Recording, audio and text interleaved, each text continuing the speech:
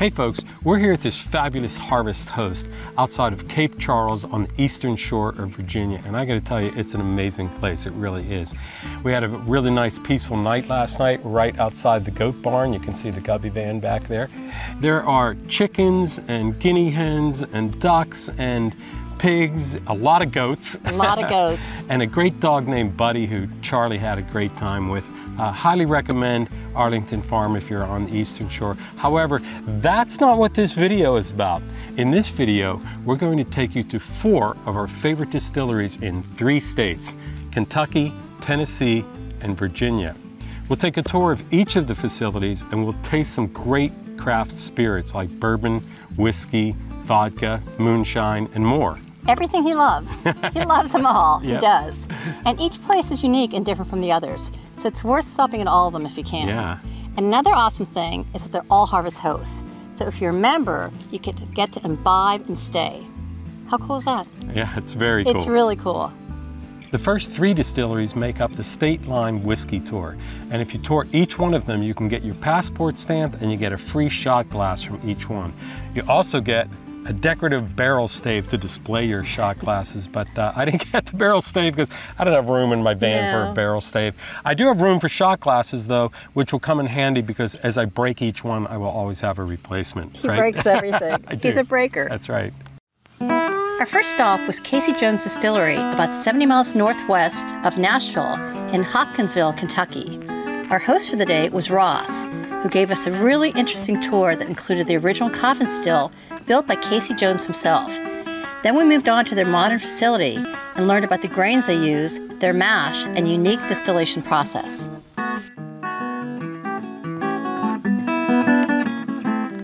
We returned to the bottle shop, which doubles as their tasting room, and Ross educated us about the variety of spirits they produce, especially the bourbon and moonshine. We started our tasting with 92 proof Casey's Cut Moonshine. I could drink that. I could drink that, definitely. Next, we moved on to 30 proof flavored offerings, including muscadine cut, peach cut, and apple cut moonshine. Before we sampled the bourbon and rye whiskey, however, Ross advised, "Don't be shy, try the rye." And so we did, and it was excellent. But then he brought out the big guns, the 126 proof, 4-year-old Casey Jones single barrel Kentucky straight bourbon whiskey. And what Ross said about this one is that it'll get the party done, right? Is that what you said? Right away. It'll get the party done right away. And when it does, as a Harvesthosts member, you'll be able to walk right out the door to your RV and boondock in the peaceful, bucolic setting they provide just steps from the distillery. You can't... Just half an hour south in Pembroke, Kentucky, set amongst hundreds of acres of cornfields, our next stop was MB Roland Distillery. Wow, you'd be really hard-pressed to find a more beautiful location than this former Amish dairy farm.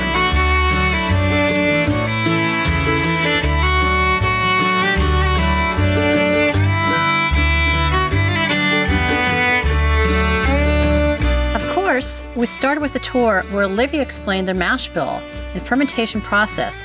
And wow, the aroma of all that grain cooking and fermenting just smelled delicious. Oh, yes it did.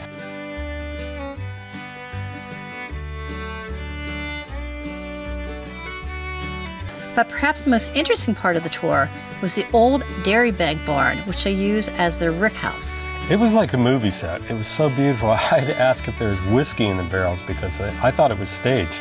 On to the tasting room. Now, MB Roland surely takes the prize as the distillery with the widest variety of offerings. Okay, folks, this is literally like being a kid in a candy store. This is the first one we're trying. We're trying the single barrel Kentucky straight bourbon whiskey. Oh, that's really smooth, very wonderful, 113 proof.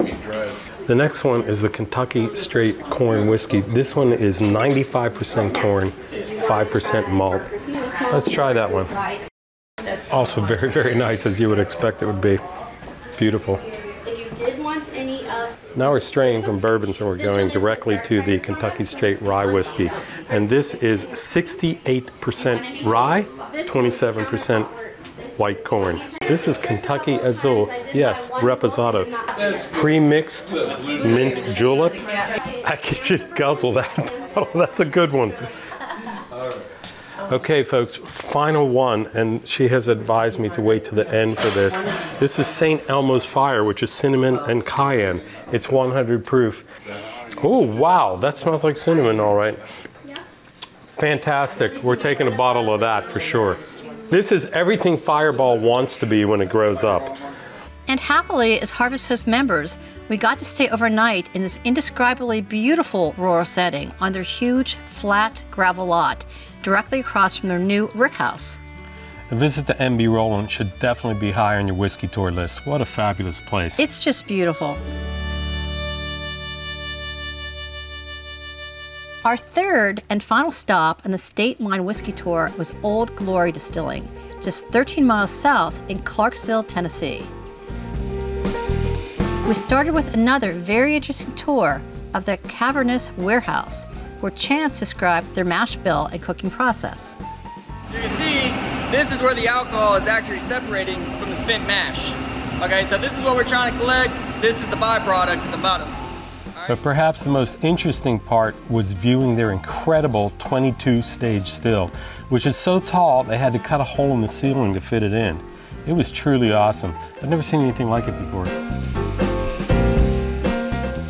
Their 2,000-barrel rickhouse was no less impressive, and Chance taught us the difference between something labeled Tennessee whiskey and everything else. What makes a Tennessee whiskey are two things. It has to be made A, in Tennessee, cannot be made in any other state, and B, it has to be filtered through a sugar maple charcoal filter. If it's not put through that sugar maple charcoal filter, then it is no longer a Tennessee whiskey. And I do believe the sugar maple charcoal filter does lend a certain sweetness and a particular smoothness to the spirit. That was my experience, at least. And that is the Tennessee whiskey, folks. Okay, I might be a convert to Tennessee whiskey. It's a winner, Old Glory. Old Glory, small batch bourbon. That is super, super smooth. Tennessee vodka. I guess I can't say Nostrovia. Cheers. Wow, move over Tito's. This is delicious enough that I'm gonna buy a bottle of this. This is the pinup gin, ladies and gentlemen. This is 90 proof gin.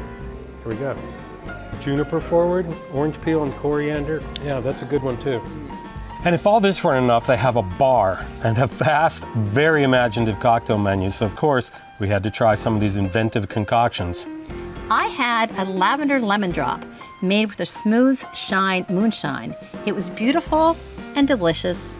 But my favorite thing was their 100 proof pinup barrel aged American gin. Wow, this is some of the best gin that I have ever had. I had to buy a bottle of it. And to top it off, this amazing bar uses perfectly clear artisanal ice in their cocktails. And yes, artisanal ice is a thing. An hour later, it was still surviving in my Go Cup out at the van, which was conveniently boondocked for the night in their paved parking lot. Another successful evening and another great distillery. Great distillery. So having visited all three distilleries, we completed the State Line Whiskey Tour, got our passport stamped at each place, but more importantly, I got my 3 shot glasses from Casey Jones, MB Roland, and Old Glory. I did not get the barrel stave because I don't really have room for it in the van, but I also bought this beautiful heavy bottomed curved whiskey glass from MB Roland that I just love. I'm gonna break that thing, but until I do, I'm gonna enjoy the heck out of it. You should have bought 2. I should have bought 2, that's right. Now, this next distillery, while not part of this State Line tour, we just had to include it in this video because we just love this place and wanted to recommend it to you. Nestled among the majestic Appalachian Mountains, just a few miles from Cumberland Gap National Park, is Axe Handle Distilling in Pennington Gap, Virginia. If you can get there on a Friday night, you'll be entertained by some of the best pickers in Appalachia, either inside or on their huge outdoor stage. I went down the river and I laid down to sleep. I went down the river, won't you lay me down to sleep? I went down the river and I laid down to sleep. I woke up, there were shackles on my feet. It takes a worried man to sing worried songs. We, unfortunately, arrived on Saturday and missed the show, but they're all streamed live and recorded for posterity on their Facebook page. If you like bluegrass, this is the place to be. Our friend Katrina would be there. Yes, definitely. Gabriel gave us a tour of their small batch distilling and described how they use a basket with wood sticks to separate the botanicals used to flavor their unique gin. Yeah, and that was interesting because it's something I've never seen before.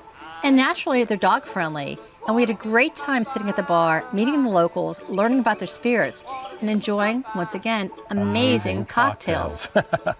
Owner Brian Hogan is an ex-Marine, so as a nod to his roots and perhaps a wink at the Navy, he's created something called Marine Strength Gin, which is 115 proof.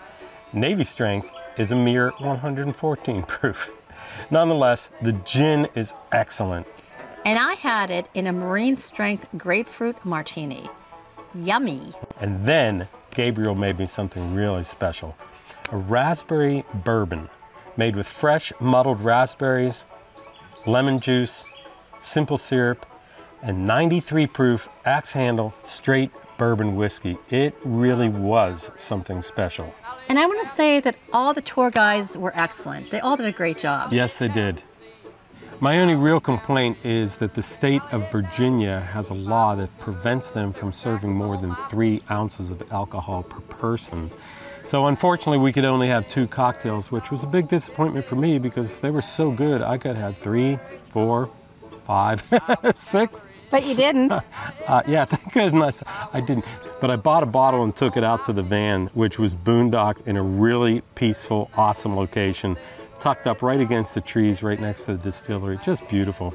They even offer free 50 amp electric and water hookups, which is insane. We love their visit to Axe Handle, and we're sure that you will too. Next time, we'll just make sure we're there on a Friday. So that's it, folks. 4 awesome distilleries. Creative libations. And peaceful, safe Harvesthosts boondocking. What else could you ask for? Yeah, exactly. Anything else? See you down the road. We'll see you down the road.